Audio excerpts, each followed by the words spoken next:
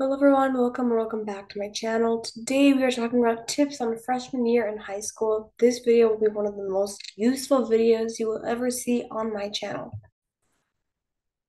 Because freshman year is such a hard time to figure out what your place is, I have made a video to explain all of it.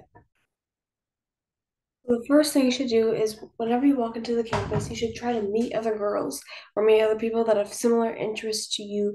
And the way you can do that is if your school has like a directory, you can go and see who has similar interests and who could you find who is there someone in your grade that has a similar interest that you could relate with, or maybe you both like the same musical artist and you both went to the Taylor Swift concert and you want to go and talk to this girl about Taylor.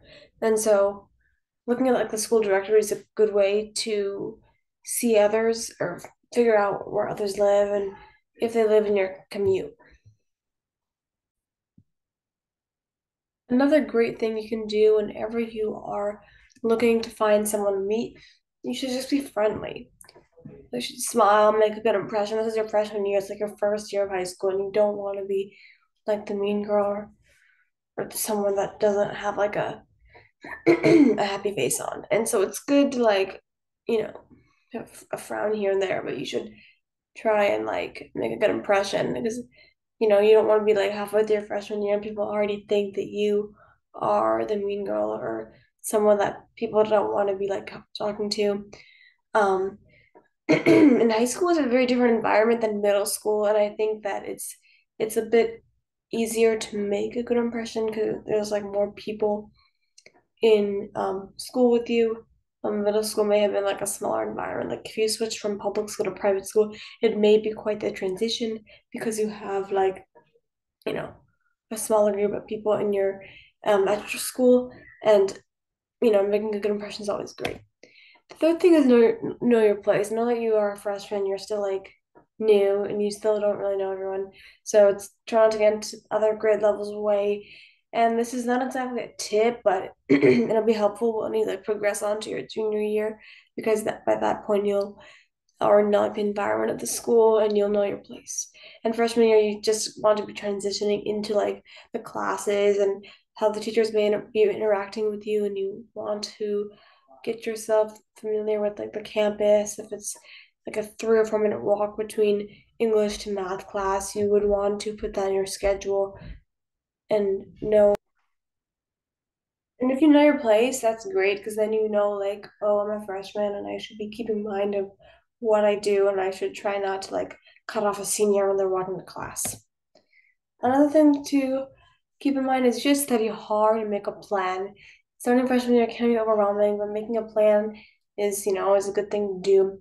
Make a list of assignments for each class, and you can color code each class based on what classes you may have. For example, let's say you have this is an example of a schedule that you may get. You may get like a French, you may be in a French class, a history class, geometry, wellness, English one. You may be taking an honors class.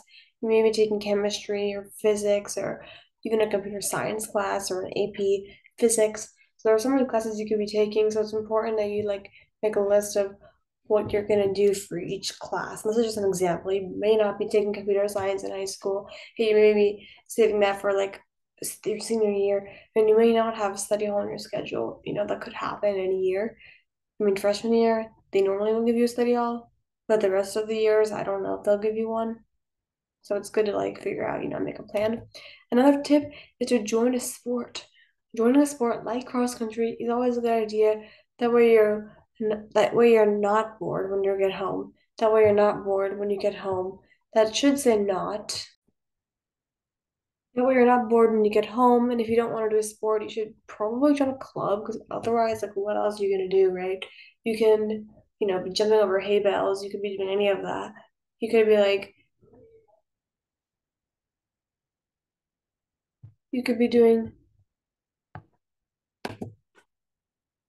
joining a sport like cross country is always a good idea.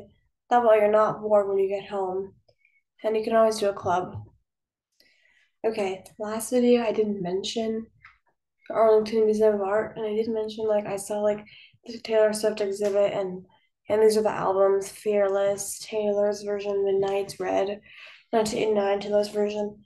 I did mention I was gonna like post the video, and I never did, and that's not good of me. And I went to the museum like 2 or 3 times, and I went there with different people each time. So I probably should have made a video or like a vlog or like a iMovie whenever I went, but I didn't. So I'll be sure to do it because y'all know that movie's coming out and y'all know that there's a new merch. And third thing, there's a 1989 album. It's going to be one of the best re-records.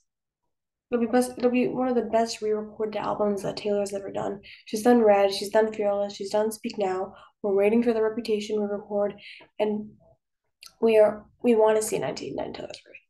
This is like one of the album covers of that album. And we know that the movie's coming out Friday, so it'll be great. Thanks for watching. Please be sure to watch that for the AMA video. The exhibit is not open, like it's closed because it closed in September and now it's October. If you're watching this video not in October, then you may want to look up the site. It's arlingtonmuseumofart.org. Again, it's arlingtonmuseumofart.org, and it's one of the best things that you can do whenever you're bored. You go to the Arlington Museum of Art and you go to the past exhibits, and this way you can see the Taylor Swift the Eras Tour collection, and you can see all the archives and all the pictures and everything really. Like it shows you everything from the exhibit and all the archives and everything that you need to know whenever you go. And yes, it was in March, but it's the best.